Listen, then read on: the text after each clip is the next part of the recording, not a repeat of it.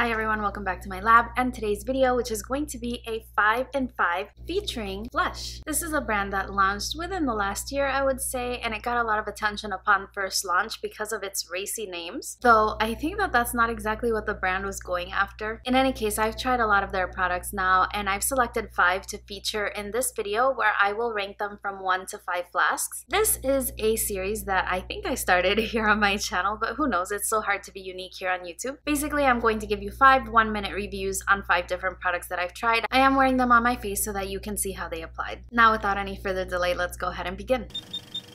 The first product I'd like to feature is the Flesh Illuminating Primer. Right now it's got 4 stars on Ulta, but only 18 reviews, so not too much to go off of. This is supposed to be an illuminating primer serum that's supposed to give you a hydrated and dewy look to your skin. It's also supposed to have skin-loving ingredients, which it does when I inspected the ingredient list, but those ingredients are pretty far down on the ingredient list, and denatured alcohol is pretty high up. I love a dewy primer because I have dry skin, but putting alcohol on my face is a little counterproductive. I do understand why they released this type of primer. It is a dimethicone-based primer, and so it gives a lot of slip to your foundation when you put it over top. And their foundation comes in a stick form, so it really allows you to move the foundation around so that you don't really have too much of a thick, cakey layer. And in that sense, it works really well with their line. You do get 1 full fluid ounce, and it comes in this beautiful glass bottle with a pump, which I do enjoy because I actually like the way that it looks without makeup, but it's a product I'll finish and probably not repurchase. The next product I'd like to feature is the Firm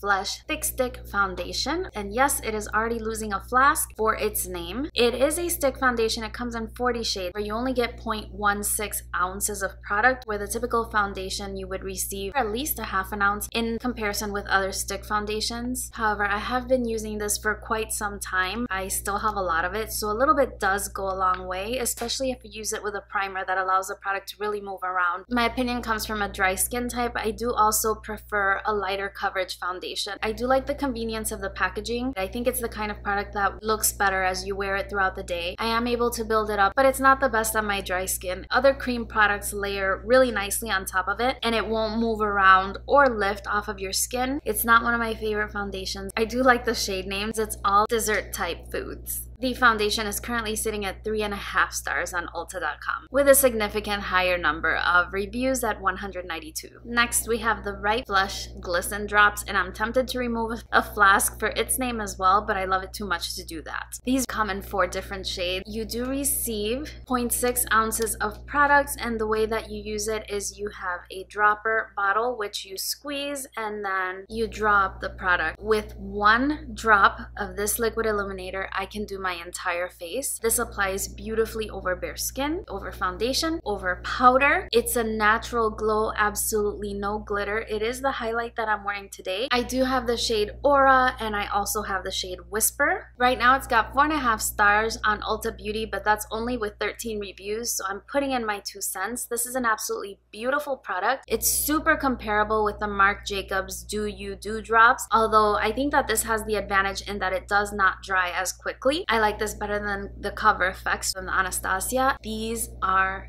gorgeous, and if you like a liquid illuminator, try this one. These are the Fleshcolor eyeshadow palettes. I have 2 of them. This one is designated as a Starshine, and this one has no specific designation. This was their first palette. It does have a very nice mirror inside. Also comes with a brush that looks like this, and these eyeshadows are really easy to work with. It's a 9-pan eyeshadow palette, has a good mixture of mattes and shimmers. This one has 6 shimmers and 3 mattes. It is the eyeshadow palette that I'm wearing on my eyes today. The mattes blend beautifully with no fallout. The shimmers do have a little bit of fallout, and they perform best when applied damp. This one has a lot more shimmers. The metallic shades are a little bit more crumbly, but they apply really, really well with a damp brush. They're super easy to work with. I'm actually really impressed with the shadow quality. I think that the challenge that they're having with these palettes is the price, to be honest. That is dissuading people from trying them. I think that if more people tried it, they may actually like this formula. I think it's really nice, really easy to work with. Packaging is a little bulky, but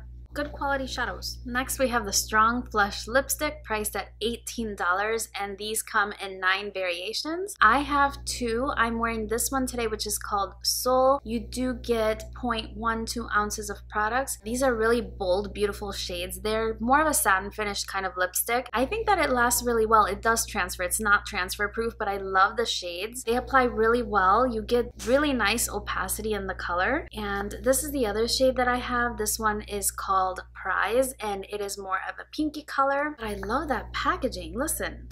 Isn't that satisfying? It's really high quality. These are only $18, and they definitely didn't spare any expense on the packaging. I really enjoy them. They're comfortable. They're easy to apply, comfortable on the lips. They don't look too matte. They don't move around. They don't bleed into my fine lines. So I do enjoy those lipsticks. Right now they're rated 4.5 stars on Ulta Beauty, but again, only 15 reviews this time. I do like these. I would definitely recommend picking 1 or 2 up if you find a shade you like. So these are the products I wanted to talk to you about today. Now let's get on with my rankings.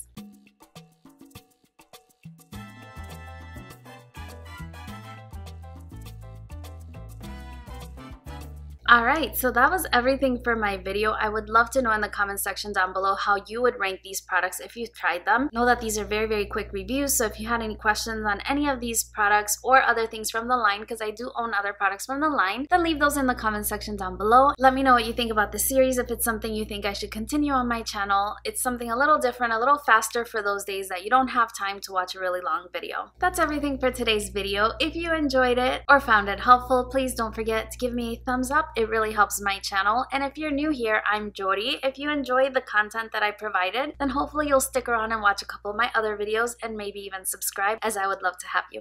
Thank you again for sharing a few minutes of your day with me. I really appreciate it, and I hope you're having a great one. I look forward to seeing you again really, really soon on my next one. Bye-bye.